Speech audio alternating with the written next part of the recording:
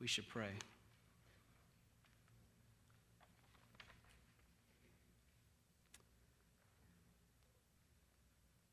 Hallelujah, God. You reign. As we are thrust into turmoil, as we question what is going on, as we look at our city broken in shambles, hallelujah, God, you reign.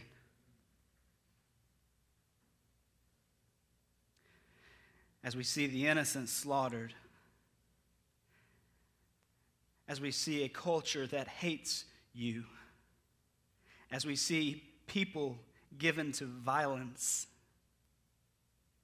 as racial tension reaches an apex, as our political system is broken and divides us, hallelujah, God, you reign. We pray this morning that you would comfort us from your word, that you would encourage us in your word. We pray for your Spirit to take this word and apply it to our hearts, and to change us and to make us into the church that you want us to be. And we trust you to do that in Jesus' name. Amen. Well, the other day when I wrote these sermon notes and titled this thing, When All Sorrow is Turned to Joy, I could have had no idea of what would happen Sunday morning. So I make a lot of statements in this sermon about God reigning, about us looking forward to a future when God returns to us in victory, about God's love for us, and about how that empowers us to live holy lives, satisfied in Jesus Christ in the here and in the now. And that has not changed with the circumstances of this morning. God still reigns. He still is coming back, and we still long for him, and we are still motivated by that return. Amen? Amen. I want to ask you a question this morning as we begin. Why in the world are you here? You worked hard all week long. You drove kids around from point A to point B, and some of you to point C and D after that. You sat in meetings all week. You pulled over 40 hours at your job. You walked the dog. You cut the grass. You spent your entire week going and going and going and going. Why on earth are you here this morning?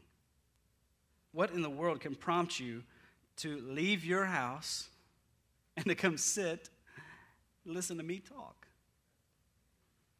Carlton thinks that's a bad choice. Sorry, I heard a chuckle. I had to pick on it. I would venture to say that there are probably two real answers to this question. You can give lots of answers, but they really fall into two different categories. The first is that you have prioritized communing with God and getting to know God's people. You've prioritized coming together to kindle your affections for the love of the God of the universe, to worship him through singing, to worship him through the word, and to worship him with his people. You've come to be encouraged and equipped by the teaching of his word, and to join together so that communally we are built up and we are challenged and prompted to be the church that the Lord Jesus wants us to be. Or we're here going through the motions. We're here because this is where we were last week and the week before that. Or we're here because maybe we missed last Sunday and people start asking questions we don't want to answer if we miss too many weeks in a row. Or maybe we're here to ship our kids over to the professionals in the children's ministry wing so that they can disciple them and create in them a love for Jesus. Maybe we're here to hear a clever sermon. Joke's on you. Maybe we're here to gain knowledge from our textbook and have our heads swell up, meanwhile our hearts remain untouched. I want us to examine our motives this morning. Why are we here? We're either here for the right reasons or we're here for the wrong reasons. We've either come expecting and for the purpose of pouring our hearts out in worship of God through singing and through prayer and through the study of His Word, or we're here because this is the form of religion that we've chosen to follow, and we're checking off boxes. It breaks my heart to confess that there are many Sundays that I come here and I'm not pumped up about worshiping God. I'm not excited to encounter God in His Word. I'm tired, and it feels heavy. But I'd venture to say that I'm probably not alone in that. If I had to guess, I would say that many of us on occasion simply slap the alarm clock, we jump in the shower, we get dressed, we down a cup of coffee or 7 on the way in, we say some how you doings, we scream some hallelujahs during the worship music, we open our Bibles, we maybe even fill in the blanks in our notes, and all the while our hearts are far from God. God's Word does not penetrate. We never truly worship. But there's good news. I think God speaks to people like me and people like you in our passage we're going to look at this morning in the book of Zechariah. So turn there with me if you would. Zechariah chapter 7. We will look at chapters 7 and 8 today, continuing our series through the minor prophets. In Zechariah chapter 7, nearly 2 years have passed since the 8 night visions that we looked at in previous weeks, and I'm grateful to Pastor Steve and to God Himself for not giving me those passages and for allowing me to talk about this one. It's quite a bit simpler. The work of the temple at this point in Israel's history was coming along quite well, the work of rebuilding the temple. And in fact, it's going to be completed in just another 2 years. The exiles who've returned appear to be setting a course of obedience to Yahweh. Their trajectory looks good. There's great promise awaiting Israel. But old habits of hypocrisy and ritualistic legalism begin to seep their way into Israel's religion once again. And God confronts, in this passage, their legalism with a message to Zechariah. In this message, the Lord is going to point the people in 2 different directions. He's going to point them first backwards to their former times of disobedience and to their judgment that they endured because of that. And then He's going to point them forwards to a time of great promise when God Himself is going to come and dwell with His people. And both of these realities are supposed to weigh on the Israelites in the here and now and prompt them to live obedient and holy lives and having hearts that are kindled towards the Lord. Right? Likewise, this passage does the same thing for us. Yes, it was intended to and written to specifically Israel, but we are a people susceptible to the same kind of sin. And we are a people who serve the same God. And we are a people who oftentimes engage in outwardly religious acts without ever engaging our hearts. And this morning, this text points us backwards to Israel and their former disobedience and the judgment of God that awaited them and that came upon them, and points us forward to the day when our Lord Jesus Christ returns for His bride. And those 2 realities prompt us in the here and now to live holy lives and to have our hearts kindled, our affections stoked for God Himself. So let's jump in. Zechariah chapter 7, verse 1. In the 4th year of King Darius, the word of the Lord came to Zechariah on the 4th day of the 9th month, which is Kislev. Now the people of Bethel had sent Sharezer and Regem-Melech and their men to entreat the favor of the Lord, saying to the priests of the house of the Lord of hosts and to the prophets, "Should I weep and abstain in the 5th month, as I have done for so many years?" First thing we're going to see here in this text is a question about fasting. The year is 518. A group was sent from Bethel to ask a question of the prophets and priests in the temple. And the question is, do we need to keep observing this feast that we have been observing for 70 years? They were observing a feast in the 4th month. The 4th day. In the 4th month. And this feast was to recognize and remember the fall of the Jerusalem temple, right? And so the question is understandable. Given recent circumstances, given the progress that Israel has made, should they continue to observe this fast? Should they continue to abstain from food during this time? So their question sounds entirely reasonable to us, but what they didn't expect is that they're going to get an answer that provides a window into their heart. You know, you have that friend or that family member that if you have kind of a yes or no question, they're not the ones you ask, right? Because you know you're going to have to wait 45 minutes for the explanation and everything that comes with it. Well, that's kind of what happens here. So the contingency from Bethel comes, and Zechariah gives them 2 chapters worth of an answer. So they ask a simple question, they get a sermon instead. So they had asked about fasting, and they're given an answer that exposes the heart. That's there in your notes. An answer that exposes the heart. Look with me at verse 4. Then the word of the Lord of hosts came to me. Say to all the people of the land and to the priests, when you mourned in the 5th month and in the 7th for these 70 years, was it for me that you fasted? And here this rhetorical question from God reveals that they fast, but it is not in true repentance. Was it for me that you fasted? God asks. Well, first of all, God never commanded them to follow this fast. God never asked them to commemorate the fall of Jerusalem. There was only one fast commanded in the Old Testament. That is the Day of Atonement, right? Yom Kippur. They're commanded with this one thing. So from the outset, this is a man-made ritual that they are following, okay? Second, fasts in the Old Testament were intended to communicate something very, very specific.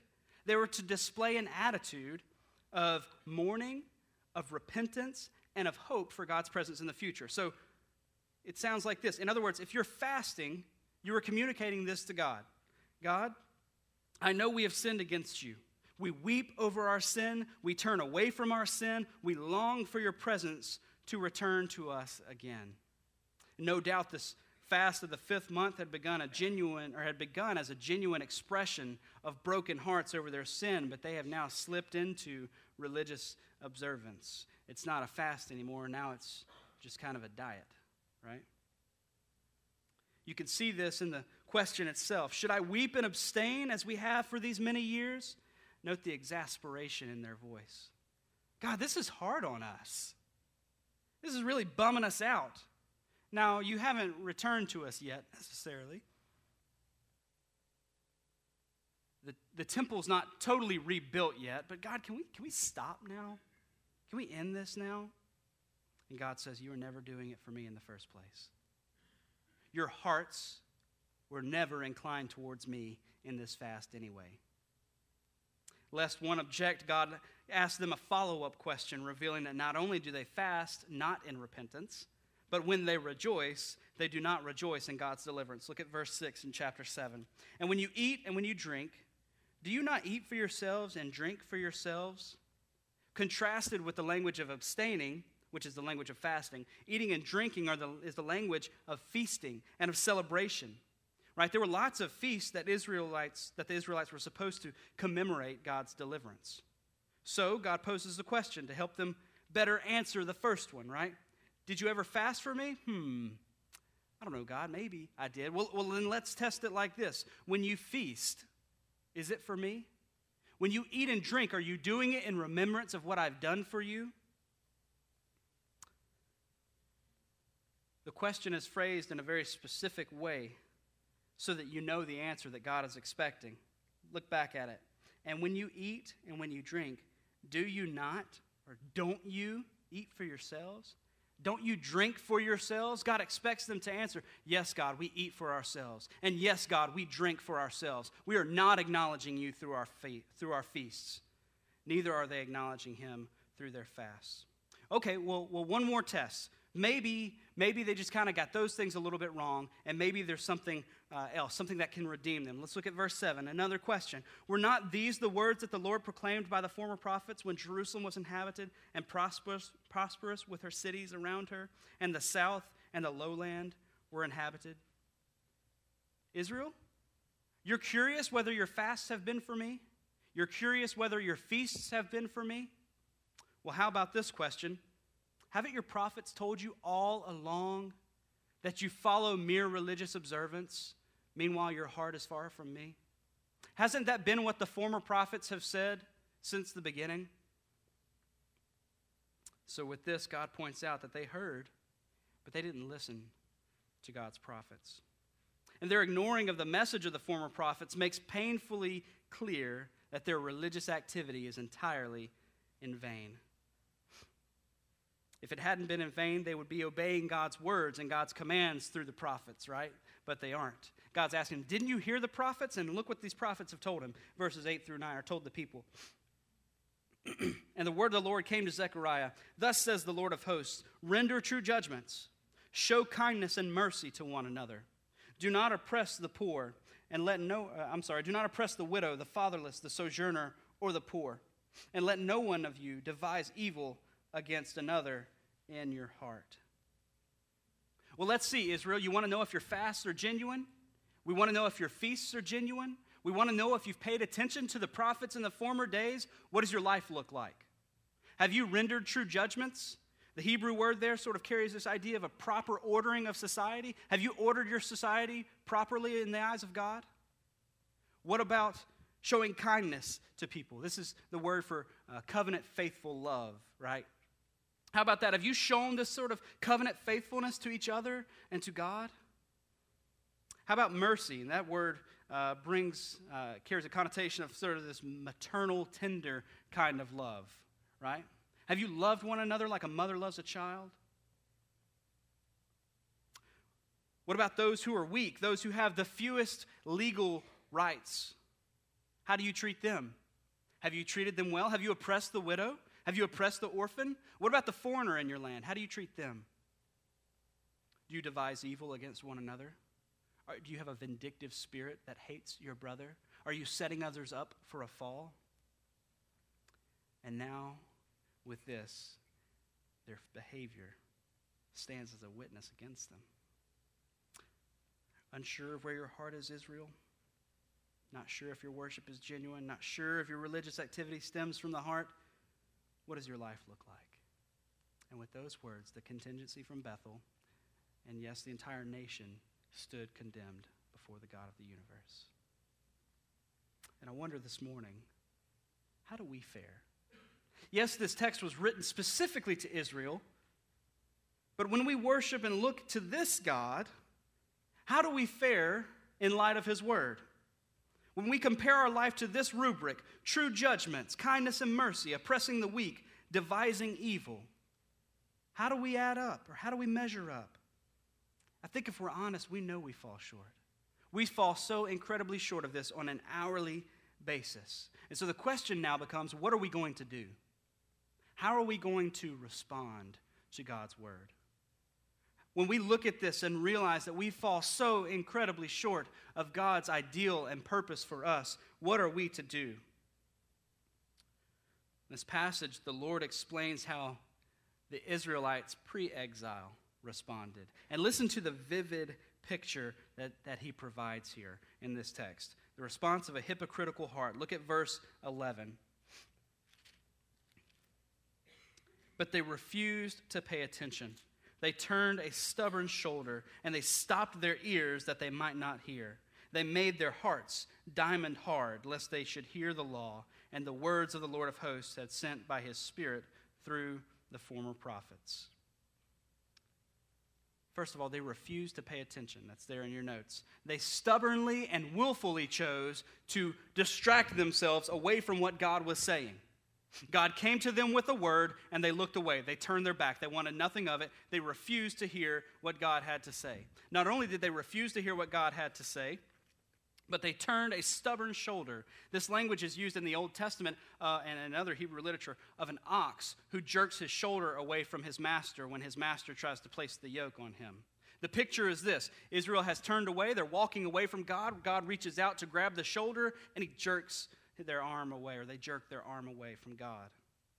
They refused to pay attention. They turned a stubborn shoulder, and next they plugged their ears. Literally, the idiom is they made their ears heavy. I have no clue what that means, but the point is that they stopped up their ears so they couldn't hear. So not only had they now turned away from God, not only had they jerked their arm away as God reached out to them, now they stuck their fingers in their ears so they cannot hear what God is saying. And lest something seep in by accident and make it into them, lest his words creep in where we don't want them, they hardened their hearts.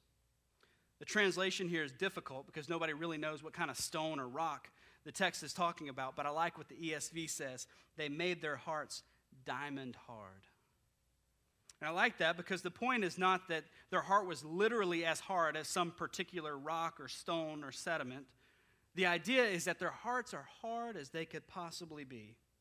There's no way that the word of God is going to penetrate this, get into this. And so they endured the wrath of God. Verse 12, second half through verse 14.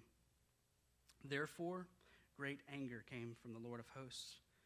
As I called, and they would not hear, so they called, and I would not hear, says the Lord of hosts. And I scattered them with a whirlwind among the nations that they had not known. All the nations that they had not known. Thus the land was left desolate, so that no one went to and fro, and the pleasant land was made desolate. So we've taken this text and we've kind of pulled it apart. Let's put it all back together real quick. Formerly, the people went through the motions, right? They offered sacrifices, they observed feasts and fasts. All the while, their hearts were were far from God, evidenced by the fact that they did not render true judgments. They did not show mercy and kindness to one another. They oppressed the weak, and they had a vindictive spirit against brother and sister. And as God approached them to sort of call them back from this way that they were going, they jerked away. They wouldn't listen. They didn't want to pay attention. And so they were scattered to foreign lands, and the promised land was left desolate. What a reminder to all those who heard this word in Zechariah's day. You ask about fasting? Well, your hearts are far from God. That's how you got into this mess in the first place. Think about it. If you're the contingency from Bethel and you go to the temple and you want to ask a few questions about the fast that you've been keeping up, and you're pointed to the fact that God has destroyed you because your heart, what do you have to look around at as a landscape? You have a ruined temple. You have a city that is a mere shell of what it used to be. You have shambles and rubble all around you.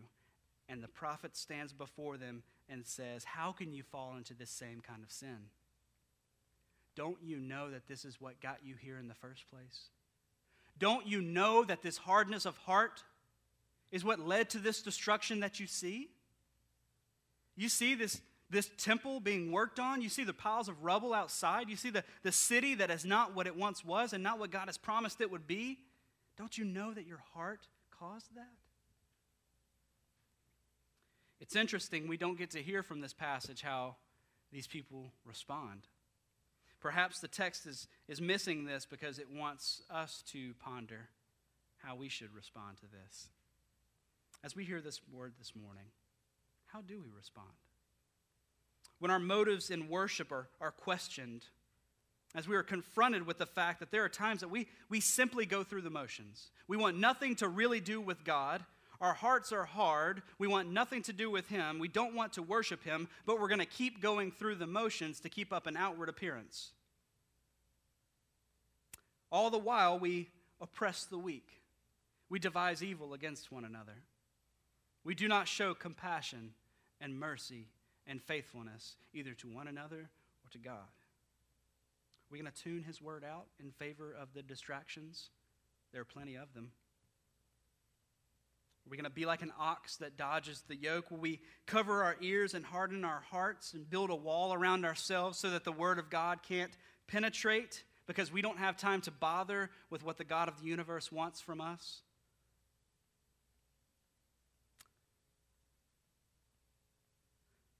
If so, we see from this example in God's word that God's judgment awaits.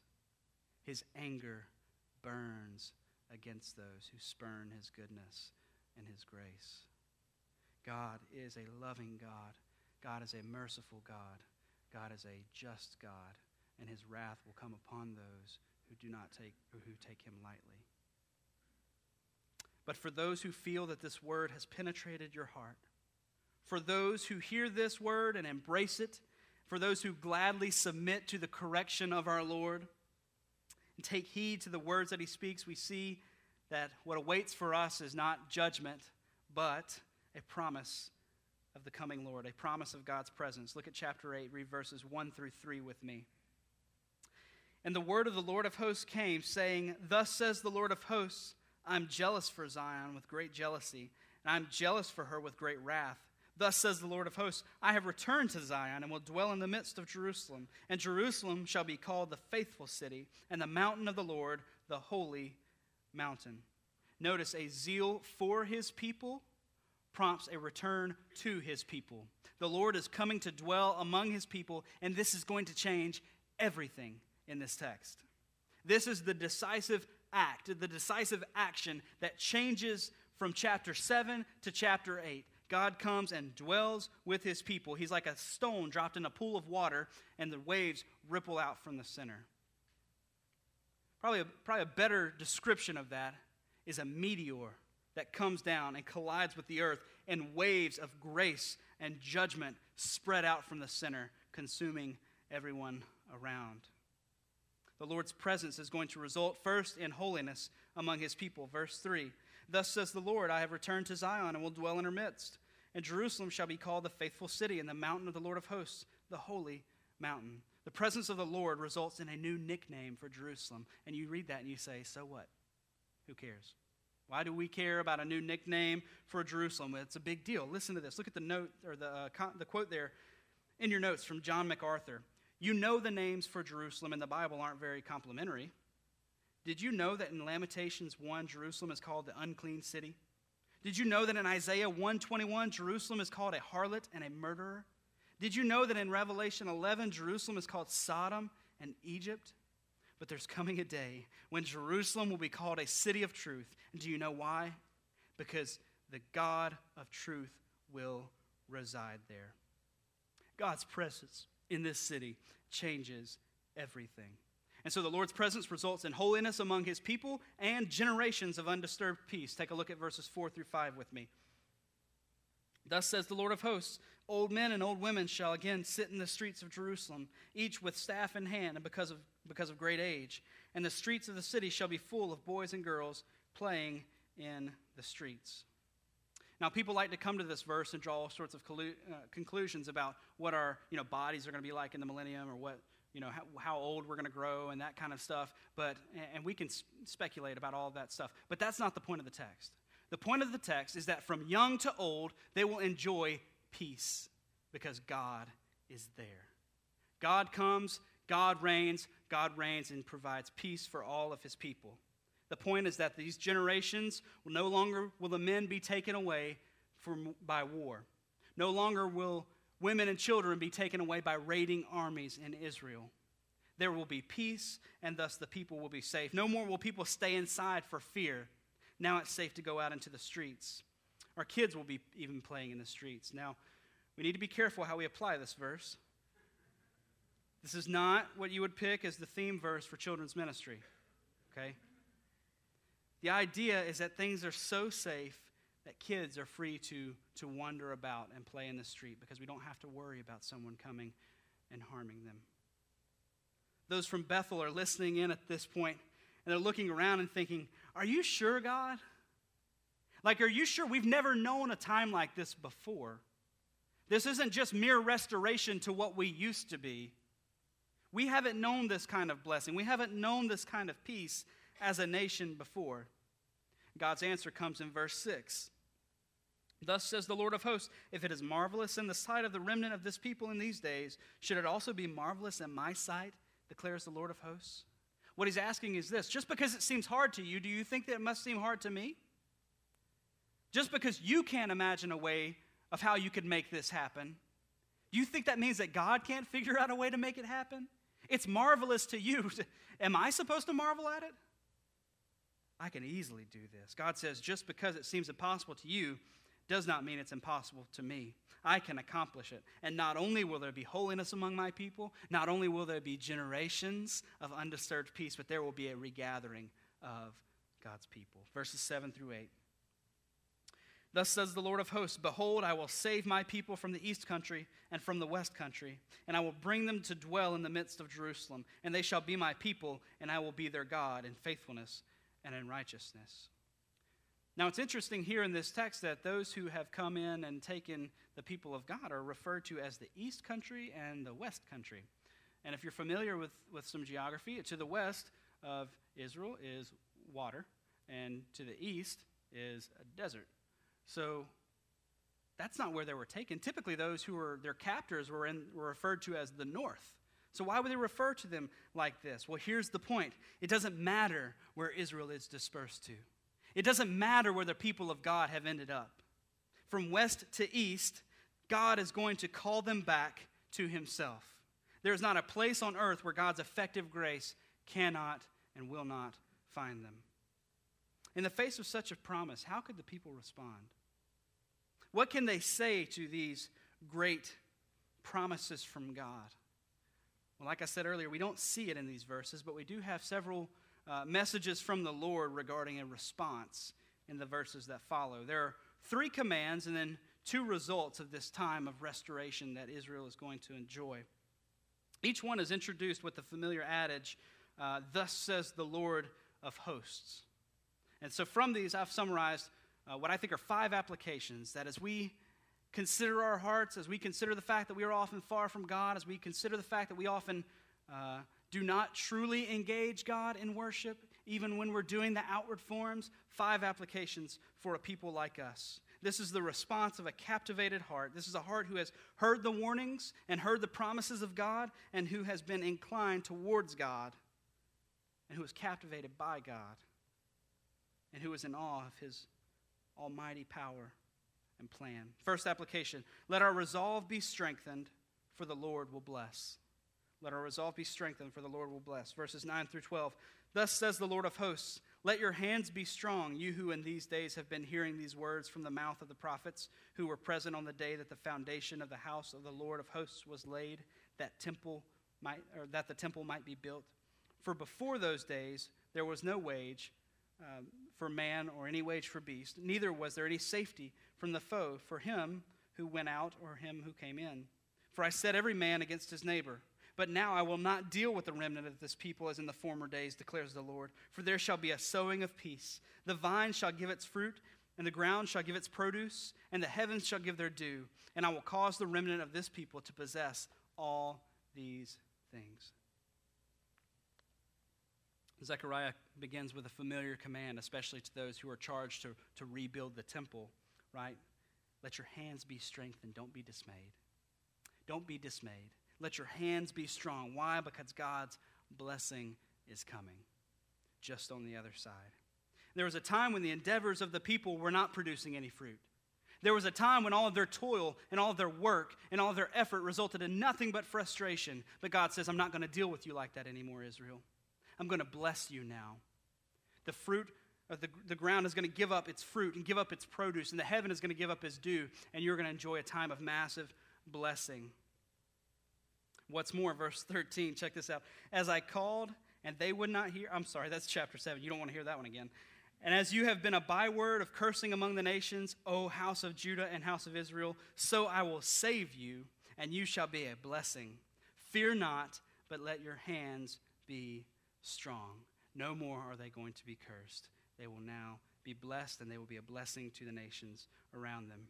And in the same way the Lord has made them a byword, he will now bless them. How relevant is this for us today?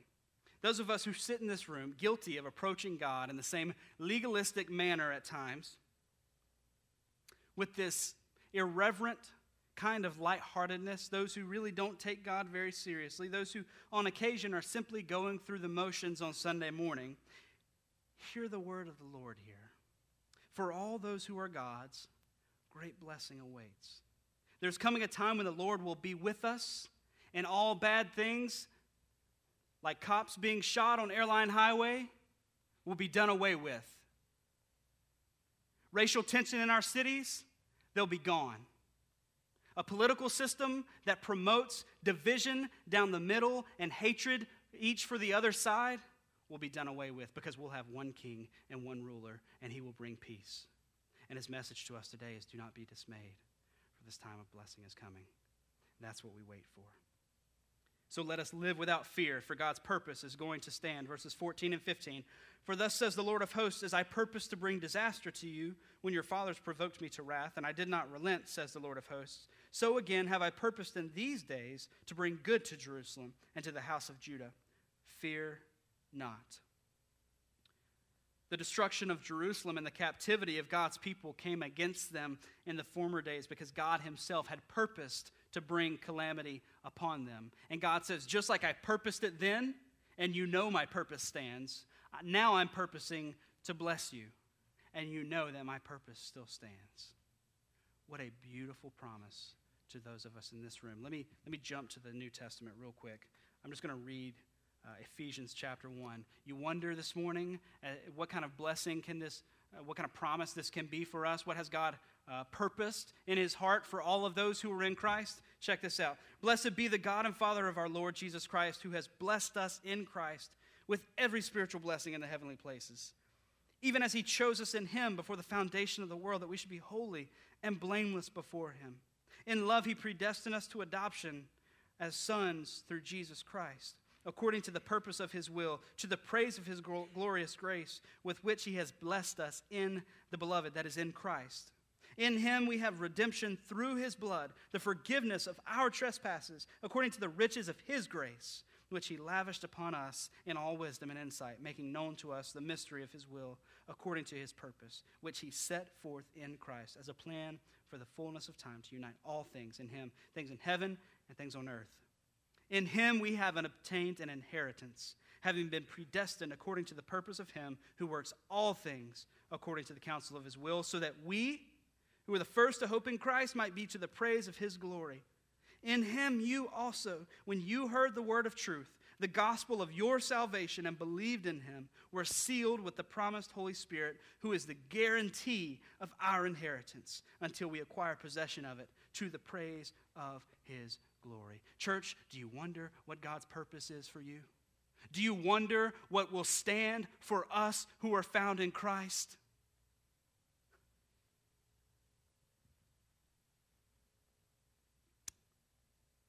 Thus the Lord tells the people through Zechariah, don't fear, his purpose stands. Even in times like today, his purpose stands. So let us love peace and truth. That's the next application. For our sorrow will turn to joy. Verses 18 through 19. And the word of the Lord of hosts came to me, saying, thus says the Lord of hosts, the fast of the 4th month, and the fast of the 5th month, and the fast of the 7th month, and the fast of the 10th month shall be to the house of Judah seasons of joy and gladness and cheerful feasts. Therefore, love truth and peace. Here we find out that they didn't have not one, not two, but 4 different fasts that they were keeping in commemoration of the fall of Jerusalem. I think you can read about those in 2 Kings 25. They 4 different events. And so their yearly calendar was filled up with 4 different events that they were meant to just mourn, to fast, to repent. And now here in this text, they're asking, do we have to? Do we have to do that, God? Do we have to keep doing it? It's such a bummer. And the Lord points them to the time when they will no longer mourn. Instead, they're going to rejoice. When the Lord comes to dwell with his people forever, there will be no more mourning. There will be no more sadness. There will be no more tears. Instead of fasting in those days, they will feast because God himself will be with them. And thus, here's the application for us. Love, peace, and truth. I devoted a lot of time this week trying to figure out what's the connection between peace and truth, loving peace and truth, and our sorrow turning to joy. The text doesn't make it explicit what the little therefore in verse 19 is therefore. Doesn't really tell us, and so I've thought a lot about it, and I think this is my best understanding. The idea is that somehow our current circumstances prompt us not to love peace and truth. But Jesus on the horizon does. That's what it calls us to. So the idea is that we as Christians, with great hope, they as Israelites with great hope, look forward to God's coming promise, and they can rise above the circumstances of daily life that keep them from loving peace and truth, and they can love it because they know that God is coming to set all things right. Oh, and it's interesting, these words I'm about to read, I wrote them before I ever knew what happened this morning, and so here it is. So then I wondered, is there anything about our current scenario that tempts us not to love peace and truth? How about a political system that specializes in splitting people down party lines, demonizing everything from the other side? Oh, you're a Republican? Well, you hate gay people and poor people. Oh, you're a Democrat? Well, you hate America and religion and babies. Does that sound familiar? How about racial tension in our city? Two sides at war with one another, neither one hearing what the other side has to say.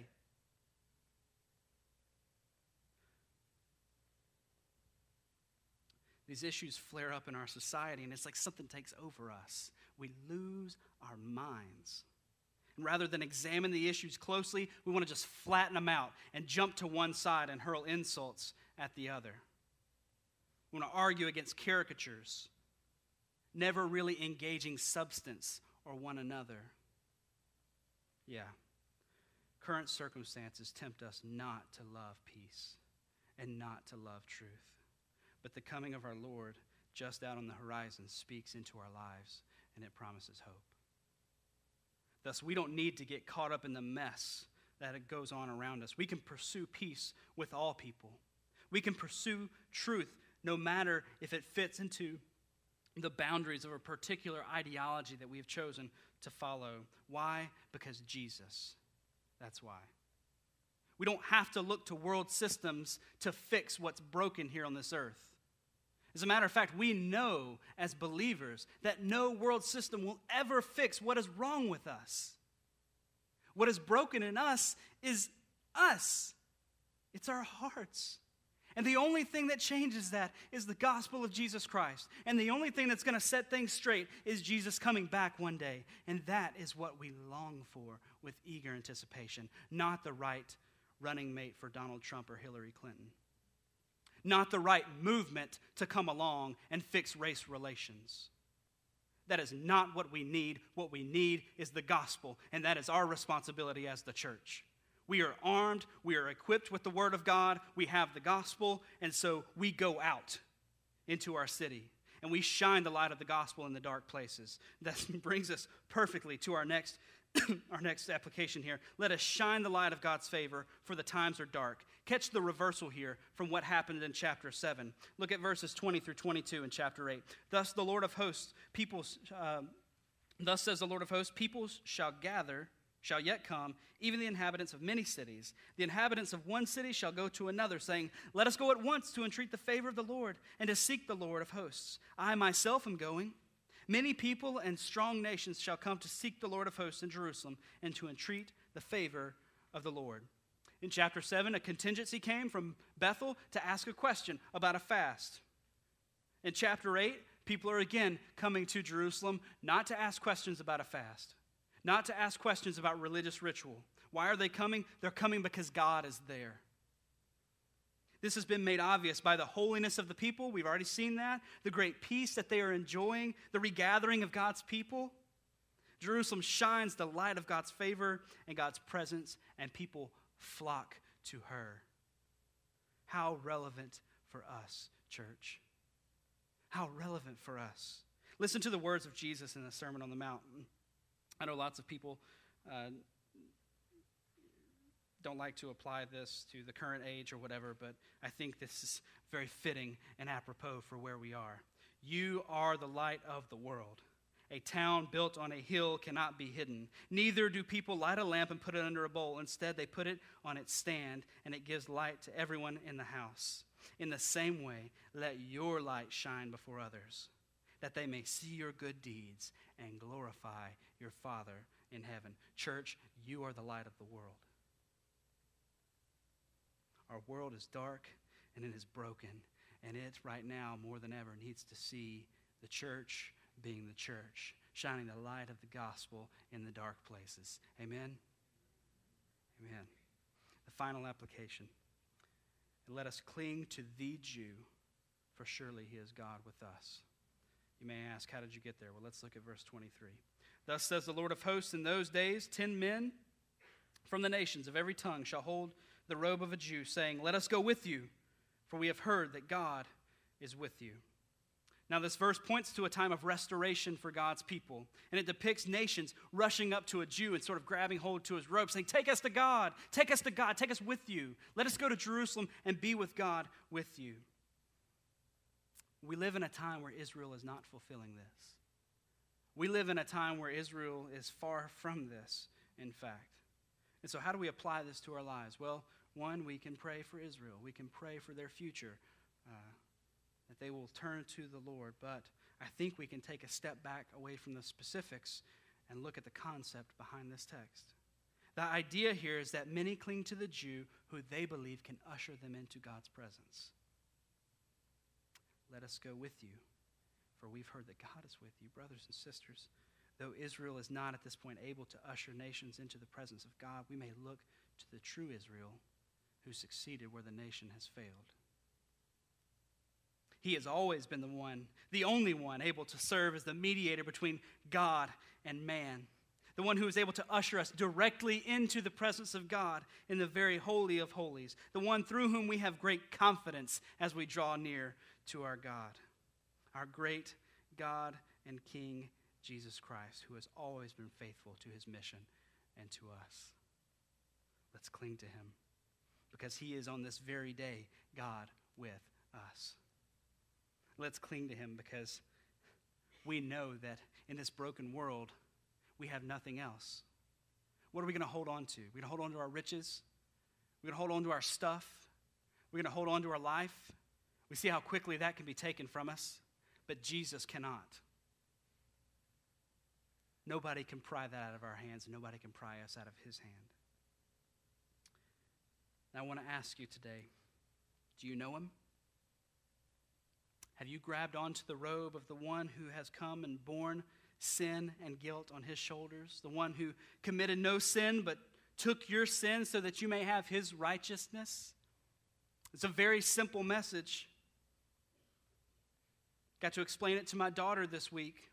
She's been doing different things, and she'll scream at us, or she'll hit someone, or she'll yank a toy away, and she'll look at us with disappointment in her eyes and say, sorry.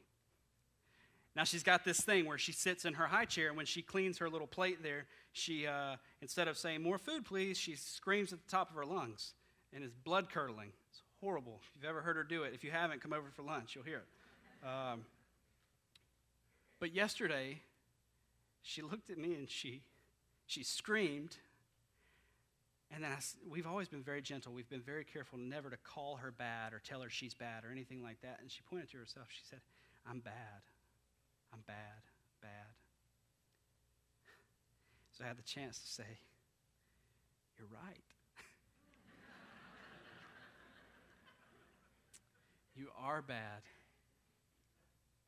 But you know Jesus. You know about Jesus.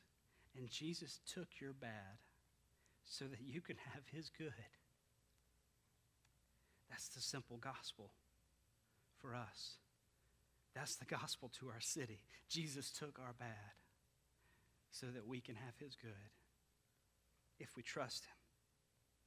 As he hung on the cross, he bore the wrath of God on our behalf. And all those who trust him are forgiven their debts, and they are tucked away in Christ. Will you cling to him today? If you're not a believer, you see the anger of God kindled against those who take God and reduce him, who don't approach him with reverence. We see the reality of God's judgment. Will you cling to him today? Church, will we cling to him? Will we allow him to transform us from the inside out? From the awful sin of outward religious activity that's devoid of any affections for the Lord? Will we allow him to take that from us and to make us new people?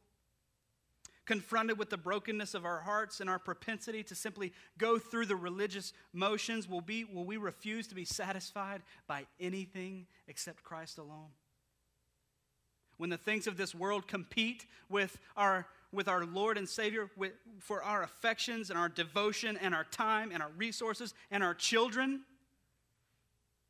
will we refuse to be satisfied with anything else?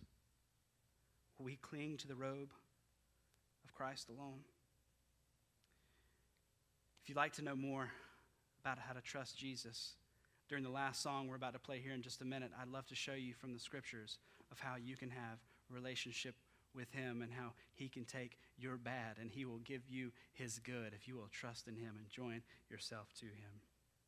So church, this week, as we leave here with heavy hearts today, may we remember these 5 things. Let our resolve be strengthened, for the Lord will bless. Let us live without fear, for God's purpose is going to stand no matter what happens in our city and in our nation. Let us love peace and truth, for our sorrow will turn to joy one day. Let us shine the light of God's favor, of the gospel in the dark times of our world, and let us cling to Jesus, for surely he is God with us. Let's pray.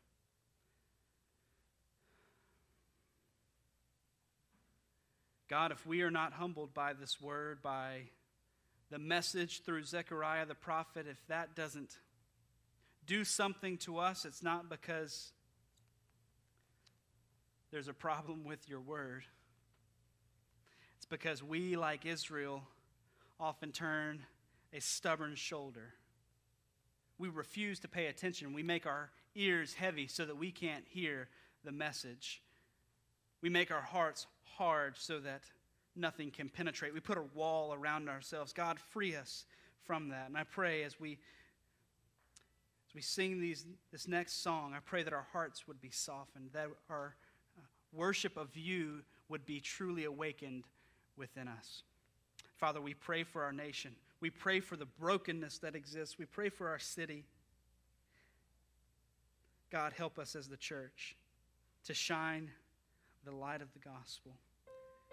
Help us to see that our only hope is in Jesus Christ and nothing else that this world offers. And it's in Jesus' name that we pray. Amen.